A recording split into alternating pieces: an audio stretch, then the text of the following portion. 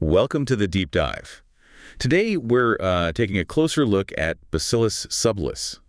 Now, this is a bacterium that I think most of you in medical microbiology will definitely know. Oh yeah, it's a familiar name. But we're aiming to go a bit beyond, the standard textbook stuff here. Exactly. And just so you know, for this deep dive, we've pulled together information using a Gemini deep search. We've also got some images from Microbe Canvas lined up. Right. And if you want to check out all the original sources yourselves, there's a full notebook document available for you to look through. So our mission today is pretty clear. Give you, our medical microbiology colleagues, a really solid, comprehensive overview of Bacillus subtilis. Yep. We'll cover its taxonomy, its clinical relevance, which can be a bit surprising sometimes, treatment considerations, and those infection control challenges it throws at us. Okay, let's dive in. Maybe start with a quick summary. What's the big picture with B subtilis? Well, the really interesting thing is it's sort of dual nature. On one hand, it's, this incredibly well-studied model organism, hugely important in research, and industry uses it a lot too. Right, like for enzymes and things. Exactly. But then, clinically speaking, it's primarily an opportunistic pathogen. It's generally pretty low risk for healthy people. But the spores. I keep hearing about the spores. Ah, yes, the endospores. They're incredibly resilient, and that has major implications, especially in healthcare settings. They just hang around. So tough to get rid of. Very tough. And another key point is treatment. We looked at guidelines from major bodies, both Dutch and international. There aren't really specific guidelines just for B subtilis. Really? So what do clinicians do then? Well, they have to rely on general principles for gram-positive infections and, crucially, on susceptibility testing for the specific isolate. And it has some built-in resistance too, right? It does, particularly to beta-lactams. That's something to keep in mind right off the bat. Okay, so summing up. Well-studied industrial uses, but clinically opportunistic. Spores are a big deal for persistence and infection control. No specific treatment guidelines, rely on general principles in testing, and watch out for that beta-lactam resistance. That's a great summary. Covers the key challenges. All right, let's get into the nitty-gritty then. How about we start with its classification? Where does it fit in the microbial tree of life? Sure, so taxonomically, its full lineage is domain Bacteria, phylum Firmicutes, class Bacilli, order Bacilles, family Bacilliaceae, genus Bacillus, and species Subtilis. Firmicutes, so gram-positive territory. Exactly. And it have common names too. People sometimes call it hay bacillus or grass bacillus. Because you find it in hay and grass. Pretty much. Reflects its natural habitat. It's everywhere in the environment. Historically, Ferdinand Cohn first described it formally back in 1872. Wow, that's quite a while ago. It is, though some think Christian Gottfried Ehrenberg might have actually spotted it even earlier, maybe around 1832. And it's significant taxonomically, isn't it? Like a reference point. Hugely significant. It's actually the type strain for the whole order Bacilles, and it's a defining organism for the Firmicutes phylum. So yeah, fundamental in bacteriology. It's interesting. Like you said before, we know so much about its basic biology, its genetics. Yeah, it's a model organism for a reason. But the specific clinical guidance is, well, lacking. Seems like a bit of a disconnect. It does, doesn't it? The deep biological understanding hasn't fully translated into detailed clinical protocols, probably because it's not a common, everyday pathogen causing specific syndromes consistently. So for us in the lab, understanding the basics is key, but then applying it clinically takes some interpretation. Precisely. You need that foundational knowledge to make sense of lab results, but the clinical side often means falling back on broader principles. Okay, let's talk diseases.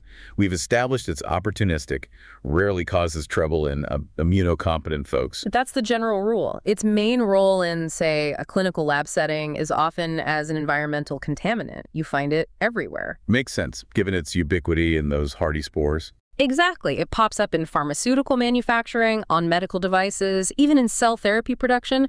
Those spores just get around and survive. So if it is isolated from a clinical sample, say blood culture, from someone who's quite ill, then you really need to evaluate it carefully, especially if the patient is immunocompromised or has indwelling lines or devices. You can't just automatically write it off as a contaminant in those cases. The clinical context is absolutely critical. Are there documented cases where it's definitely caused infection? Yes, there are reports in the literature, but they are relatively rare. And often the reports lack specific details about the exact clinical syndromes involved. But treatment was given. Yes, in those reported cases, antibiotic therapy was used.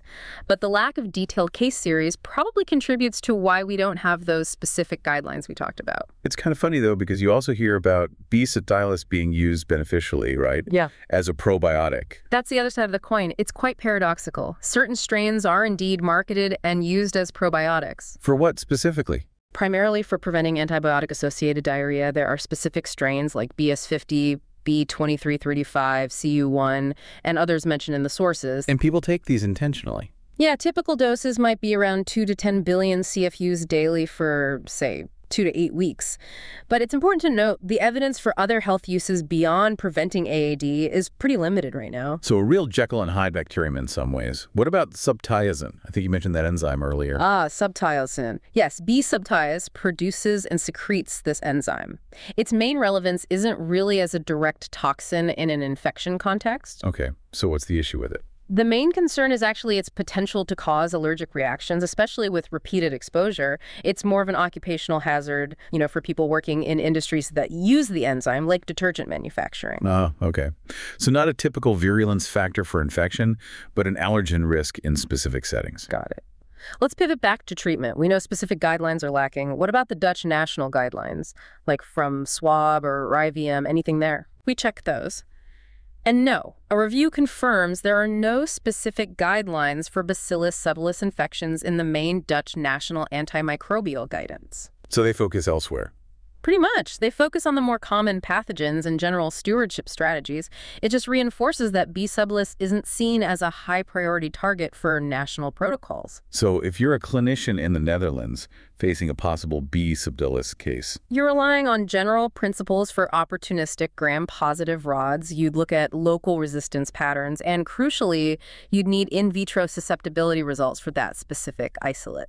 Makes sense. What about internationally? Any specific advice from groups like ESAMIDE or IDSA? It's largely the same story internationally. Yeah. ESAMIDE and IDSA also lack specific dedicated guidelines for B. subtilis. Nothing at all. Well, IDSA does discuss general principles for spore-forming gram-positives, other than anthracis, but they don't lay out specific drug regimens for B. subtilis. They generally just nudge towards non-beta-lactams. Yeah, so the consistent message is general principles and susceptibility testing are paramount. Absolutely. The lab plays a really critical role here, guiding the treatment because the guidelines are so general. So without specific guidelines for B. subtilis, how do we figure out the right antibiotic dose, frequency, or duration if treatment is needed? Yeah, that's tricky. The rare case reports often don't give super detailed info on dosage or how long treatment lasted. They just mention general antibiotic therapy was used. So we have to extrapolate. Pretty much. A common approach is to look at treatments used for severe infections caused by the related Bacillus cereus group. They share some characteristics and resistance patterns. Okay, and what's used for B. cereus typically? Things like vancomycin, gentamicin, linezolid, levofloxacin, maybe clindamycin. The actual dosing and frequency would follow standard guidelines for whatever clinical syndrome you're treating, like sepsis or wound infection. And the duration? Again, guided by general principles, patient's clinical response, the type and severity of infection, not specific B. subtilis rules. So the bottom line for treatment seems to be, start with broad gram-positive coverage, maybe avoiding beta-lactams initially, but then tailor it heavily based on the lab's susceptibility results. Exactly. It's a very tailored approach, driven by the specific bug and the patient's situation. Okay. Let's switch gears to some basic lab stuff. Gram stain, nice and easy. Yep, straightforward. Bacillus subtilis is gram-positive. It'll stain purple. Good. And what does it look like when you grow it on a plate? Culture characteristics. On standard nutrient agar, you typically see medium-sized colonies. They're usually round, opaque, and kind of a whitish or gray-white color. Any variation? Oh yeah, there can be quite a bit. Colonies might be convex or flatter. The edges can be smooth or irregular, even jagged sometimes. The surface can look smooth or rough, and some strains develop these interesting thick ridges or swirling patterns. Sounds quite distinctive sometimes. What media does it like? It grows well on most general lab media. Nutrient agar, LB agar, TSA, maybe with some serum added, even rabbit blood agar. It's not too fussy. What about selective media? It generally doesn't grow on things like Chapman agar, which selects for staph, or McConkey agar for gram-negatives. Okay, temperature. Optimal growth is usually around 30-35 degrees Celsius. And for sporulation, for those endospores to form properly, it often needs a bit longer incubation, maybe 3 or 4 days on specific media that encourage it. Right. These characteristics growing on general media, not on selective enteric media, they really point to its environmental nature, don't they? They absolutely do. Helps differentiate it from typical primary gut pathogens in the lab. And that longer time for sporulation, again, it just highlights how important those spores are for its lifestyle. Let's dive deeper into its identity. Biochemical characteristics and that intrinsic resistance we mentioned. What are some key biochemical tests for ID? Okay, biochemically. It's typically motile, forms spores, it's catalase positive, VP positive, and it reduces nitrate. It also hydrolyzes quite a few things: gelatin, ascalin, casein, various tweens showing it has various enzymes. What about sugars? It's quite metabolically active. It produces acid from a whole list of sugars: glucose, fructose, mannose, maltose, trehalose, sucrose, xylose. Lots of others too, like glycerol, mannitol, starch. Very versatile. That broad capability probably helps it survive in lots of different places. Definitely. What about tests that are usually negative? Generally negative for indole, methyl red, MR, and urous. It usually doesn't ferment sugars like adonitol or rhamnose, and it lacks certain enzymes like arginine dehydrolase or lecithinase. Are any results variable? Like sometimes positive, sometimes negative? Yes, oxidase can be variable. Yeah. And acid production from some sugars like galactose or lactose can also vary between strains. So you need a whole panel of tests, not just one or two. Exactly. Standard practice for reliable ID. Okay, now let's revisit that intrinsic resistance. What are the underlying mechanisms? How does it resist antibiotics even without prior exposure? Well, it has several baseline strategies, things like efflux pumps in the cell membrane that just actively push out antimicrobial compounds. Like little bouncers. Kind of. It also produces enzymes that can modify or break down certain antibiotics, and it has regulatory systems that can actually ramp up the expression of specific resistance genes when it senses stress, like low levels of an antibiotic. Clever. Can you give examples of specific genes involved? Sure. There's the VMLR gene coding an ABC transporter that kicks out lincomycin. TLRB encodes an enzyme that modifies the ribosome, giving resistance to tylosin.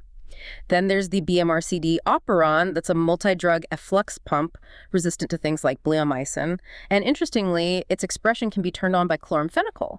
So exposure to one drug might induce resistance to another? Potentially, yes. There's also MDR, predicted to pump out fluoroquinolones, and YTBZE, which seems involved in resistance, but its exact function is still unknown. It sounds like a really complex defense network. You mentioned a stress response, too.